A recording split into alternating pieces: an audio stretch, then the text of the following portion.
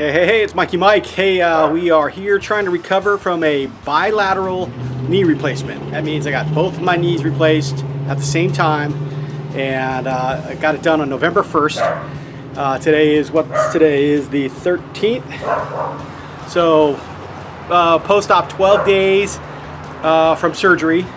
It was tough. I'm telling you, it's nothing great, but it's amazing that you can stand up actually on your new knees day one. So what I did is I got into the hospital. This went through Kaiser in Lancaster, Palmdale area in California. I got in at 10 in the morning. Quick note, if you have any MP3 players or headphones to listen to music, because there was a long wait between 10 and when I went to surgery about 1:30. And then, so it was good to keep your mind off of a lot of stuff and just listen to music and kind of chill, because you're just getting fluids and things like that. Everything was really cool. Had to do my COVID test prior to. Everything passed, everything was good. Waited around till about 1 o'clock. They came and grabbed me and rolled me into the surgery room. Had a spinal tap, and I had to have a vent tube because I was getting both knees done at the same time. They did like some sort of a pain blocker in my left knee, although the right knee was the first one they were doing. My right knee was the worst one, bone on bone. The left knee was almost there. It was really close, but they both really hurt bad. So went through surgery no problem. So I made it through the surgery no problem. Got the post-op about 6 o'clock. From about 6 to 9, I kind of recovered in the recovery area, and about 9 o'clock they got me up and had me walk down the hall and back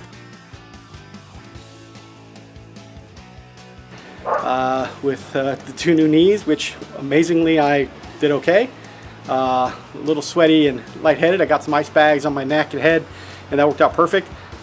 Made it back to the bed, and didn't think I was be going home that day, but guess what? They booted me out at 11:59. So I was in at 10 and out at 11:59. So that was, I mean, it is what it is. And it was actually, I thought it was going to be okay to stay at the hospital, but you know what? Due to COVID and all the other garbage that they got going on there, they're understaffed, and it wasn't the best place to be. So when I got home, finally my brother picked me up, and I got to sleep in my bed down. Oh, and it was a lot more comfortable than that recovery room bed, that's for sure. So made it through the night. Not a lot of sleep. It hasn't been a lot of sleep for the last 12 days, 13 days. It's been a little tough. I'll tell you some tips and tricks that have kind of helped me get through this, especially for the first few days. Pain is manageable. I think Percocet or something like that. I'm doing a half a pill every 3 hours to keep it kind of fresh, you know, and it works out good. And I'm standing here right now doing this video, and this is 12 days out, so it's doing okay. So you got to have a good support system. My wife and brother, amazing, like clockwork. Had my meds, had food for me, changed sheets, did things like that I couldn't possibly do.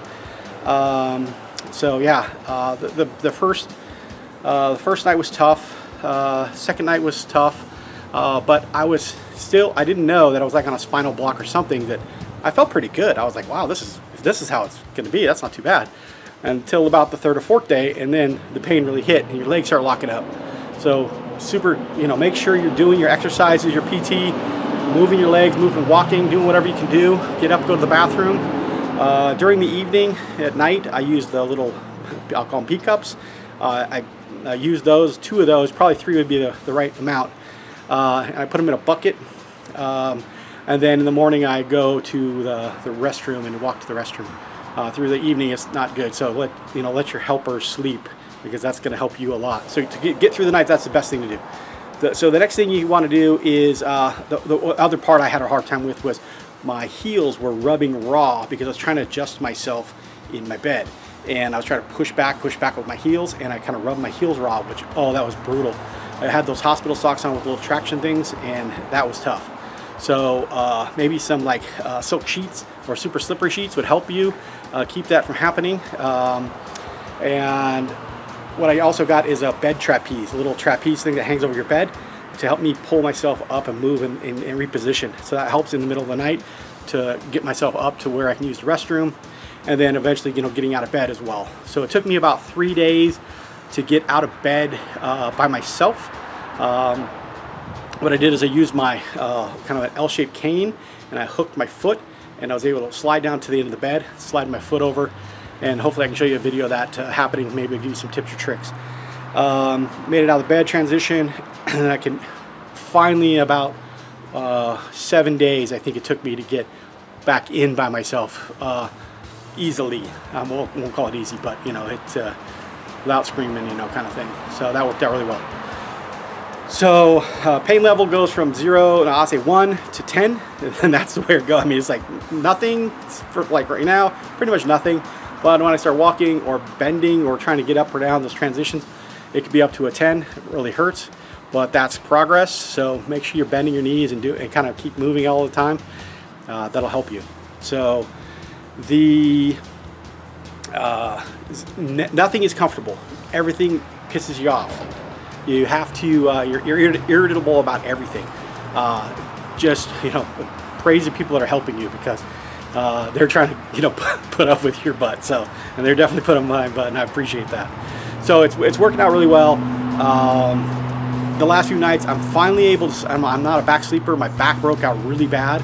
So I had some like Benadryl or some of that anti-itch cream my wife's been putting on my back that helped a lot.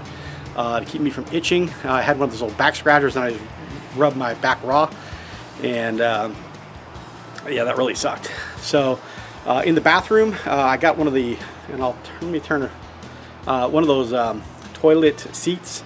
So the first day I tried to use the toilet seat with little handles on the side. That toilet seat didn't fit my butt, and there was pee going everywhere.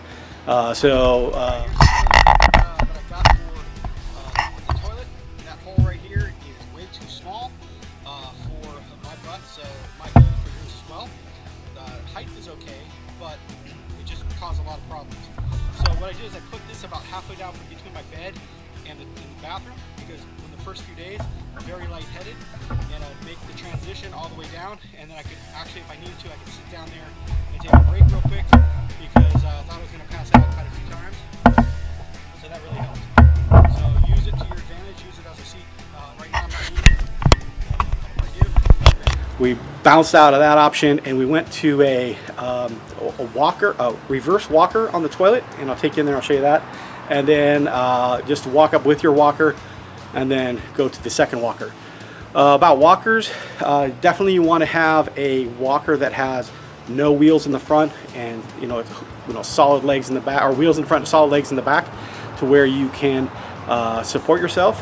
The first walker I have, the handles had little ribs in them, and just beat my hands up. So I'm about 238 pounds today when I went into surgery. So it's a week out, and I'm still about the same weight. So I made it down to 225, and my knees were just killing me. So I'm back up down from 280 plus. So I lost a lot of weight. So that's definitely helpful. So lose a lot of weight, get some upper body strength. I'm an avid kite surfer. I love to go, in the ocean and lakes and surf and kite surf.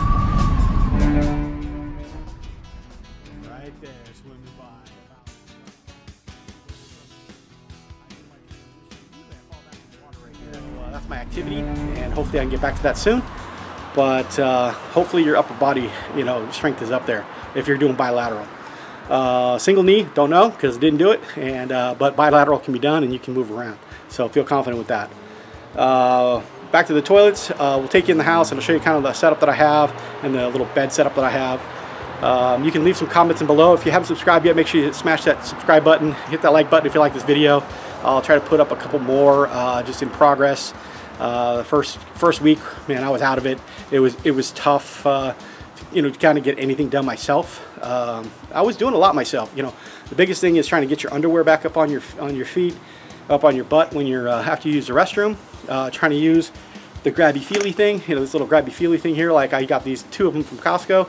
Those are a lifesaver, and that totally helps out a lot. So keep them strategically placed, because if you have, I put a little piece of Velcro on the end of it, and I have a clip that goes on the walker, little clip like this, and I clip it into the clip and then Velcro it. And if you don't have a clip, you could probably just Velcro it both ways. And that way it keeps it close to you. But if it falls, you can't bend over to pick it up. So you need another one. You need 2 or 3 of them in the house to where you can, you can get yourself up off the couch or the chair if it's elevated, and then you can move around. So if you can see behind me, we'll take a little stroll over there. I got the GoPro on the walker right now, so I'm going to walk over there. I'll show you how I have the seat elevated.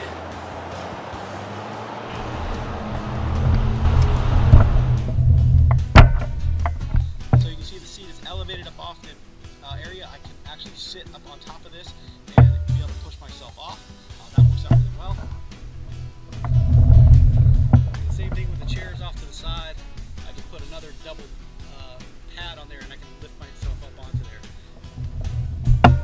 Alright, so in the backyard, transition, have to work the step. I was able to do this about day 4. Just get outside and get some sun. So I just kind of lock my walker, hit the brakes, lift it up, and then hold the brakes, make the transition.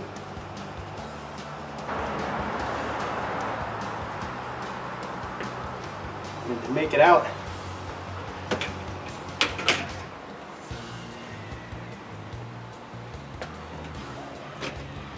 and then just make the transition, step slowly and bend your knee.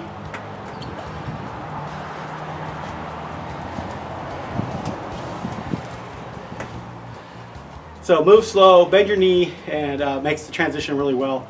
Kind of show you to just take your time, work with your physical therapist to get those steps and stairs going. Helps out really well.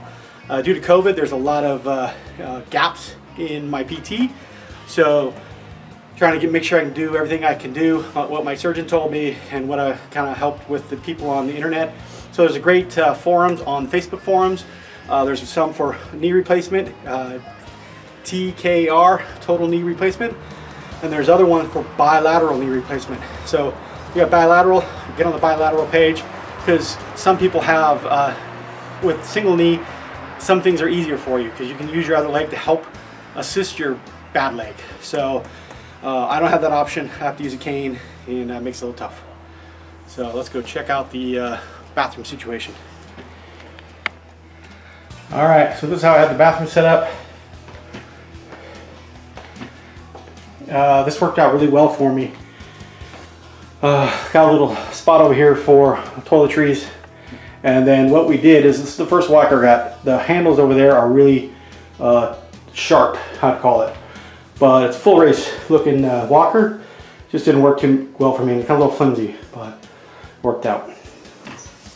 Okay, without going through all the motions, just kind of show you what I do is I have the walker back here. I just kind of walk back to the toilet seat and lift the toilet seat. Now this is a lot wider than the other one, and I take my pants down and then push my underwear down to the bottom, and then I literally, let me pull this back just a little bit.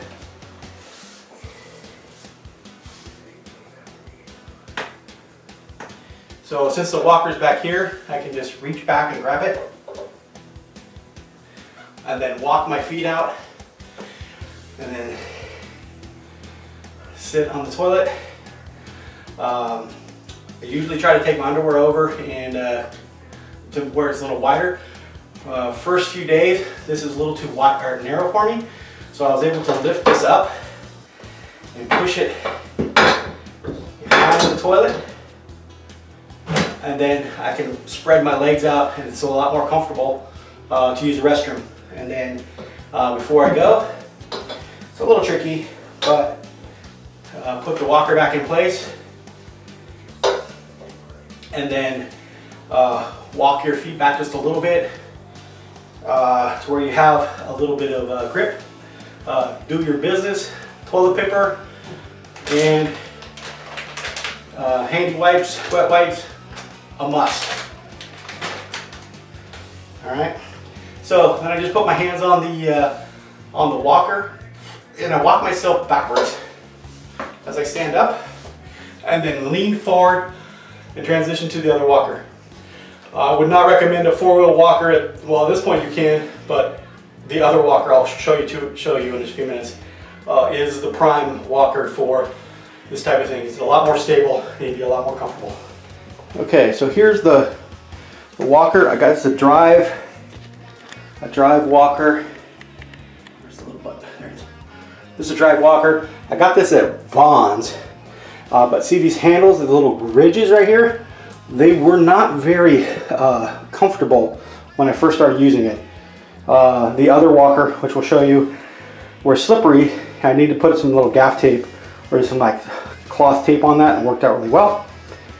Okay, and in the morning, my ritual, I have kind of clothes set up here, underwear, change of clothes, and then my shaving kind of stuff, toothbrush, and this is a lifesaver right here.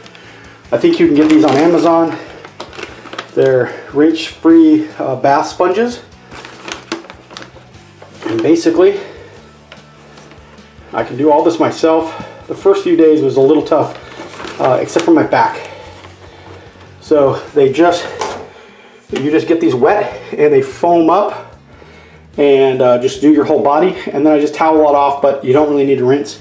Works out really well. So it takes me a little bit longer since I got a bald head. I usually shave my head as well, and makes it a little trickier. But those little body wipes, scrub things are a must. Really helps you out, and having everything in one location, it's super friendly, user friendly. All right, these little walkers here with the 4 wheels are great because they got a little cubby hole and you can stuff some junk in there. And you can also, if you have to, you can sit down real quick. But these are for, you know, a week out. Don't try to do it first thing. You're going to hurt yourself. So you got to be real careful because your knees will buckle, and you got to have something to hold on to.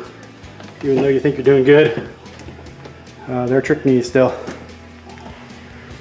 So making it down the hallway, and this is used typically about this far is where I put the toilet raised seat, just for a safety seat in case I needed to take a quick rest. So here's the living room. I have the couch elevated, nothing in the kind of general area, and that's kind of my area over there with the hard walker. That one works really well for the majority of the day. And if you're trying to cruise around, the 4-wheel walker is good as soon as you get the stability. So I'll take you into the room. So everything's downstairs. I made it right in the front door and right over to the next room. Okay, so the trapeze system kind of goes behind the bed. This definitely helps you get up and out of the bed. We do have pets, and the dog likes to jump up on the bed, and we had a baby gate up and he was able to get around that. So I put him a spot right there on the edge of the bed so he knows where his spot is. So I have a little tray here. My wife loads up medicine for me. My pillows cut in half for the evening, and I have water, Gatorade, phone charger, straw, and get the twisty straws because it'll totally help you. And then that's the bucket from the toilet seat I just used, and then I got a couple of those pee cans. That helps me, so I just pull myself back up onto the wall, put a pillow behind my head, and then slide up, and I'm able to use the restroom, and then put it back in the bucket. And sometimes in the evening some magical fairy comes and dumps those for me, which is great because I usually fill both of them up in the evening. And then off to the side have another water thermometer. Oh, and one pro tip, if your doctor recommends it or lets you, Tylenol PM, take that early. Okay, quick pro tip, Tylenol PM to get you to help start sleeping through the night. I usually go to bed about 7:30 and toss and turn till 1, and then I'm finally asleep. But it helps, 100% helps, especially after the first week. Tylenol PM, I take 2 of those about 6 to 7:30, and then totally takes the edge off. Helps you. I'm a side sleeper, but it's really tough with the knees. So as soon as you can get the pillow under your legs and help you sleep on a slide, it helps me. But that hurts too. But it gives me an hour and a half sleep. Then I'm able to roll back on my back, and then able to make the transition to back sleep for a little while. It's a battle. So take your time. You'll get through it. Okay, so here's the standard walker. This one works really well. This is the Drive 10210-1. Has front wheels, no wheels in the back. Tennis balls or something to help it slide. I like the other walker because it had little kind of slidey feet, which is great. And then off of that old other walker, I stole these little clips, put a piece of Velcro on the bottom of my grabby feely thing so I can pick things up, and then just clip it back into place, and then this keeps it sturdy. So this style of cane here works really well. Okay, so basically I walk backwards, and the couch is elevated about 3.5 inches, bricks height, and walk back till your legs touch, and hold on to the hard part of the couch, and then slowly transition back, and then walk your feet out. Totally helpful. And then move your walker out of the way. And then I'm able to get my shoes on and off, but just slide on shoes. So I take the flat part of the cane here and hook my foot. And then make sure you get your foot straight, lock your knee, and then pull it up. And then do the same with the other. And then just work it side to side. And then you're good to go. It's a little tough, but you'll get through it. All right, down is just kind of in reverse. Slide your foot over, keep it locked, and slowly bend the knee. Should make sure you do your exercise before you get out of bed. That way your knees are moving. That's totally helpful. Okay. This just helps because you can't slide anything, and putting your knees at weird angles kind of hurts. So let's grab the back of the couch, sit up, and then transition over, and you should be good. So as you can see, I got some nice little bandages here. They've already changed them. I had some silicone bandages on, which was really great. Nice and waterproof for the first week until they changed the cloth. That doesn't seem too bad. I got zippers, staple zippers, about 40 or 50 staples in each leg. But hey, it is what it is, right? We'll get there. So just trying to get your legs around and do your thing makes it tough. All right, so this is Mikey Mike.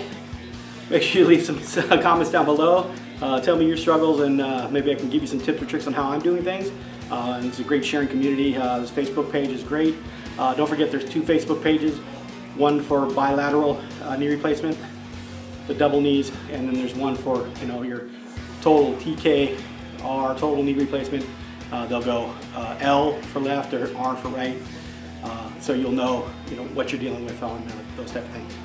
So hey, we've been doing this video for probably 20 minutes or so, and I'm moving along pretty good. Once again, 12 days post-op. Moving around pretty good with doubles. Definitely the transitions are the toughest. So hang in there. Just take your pain meds. Don't not take your pain meds. Get off them when you can. Okay. So yeah, drink lots of fluids. Take your vitamins. Do all your stuff, and you should be good to go. All right. So this is Mikey Mike. If you haven't subscribed, make sure you subscribe. Smash that like button, and we'll go through this together, man. All right. Peace.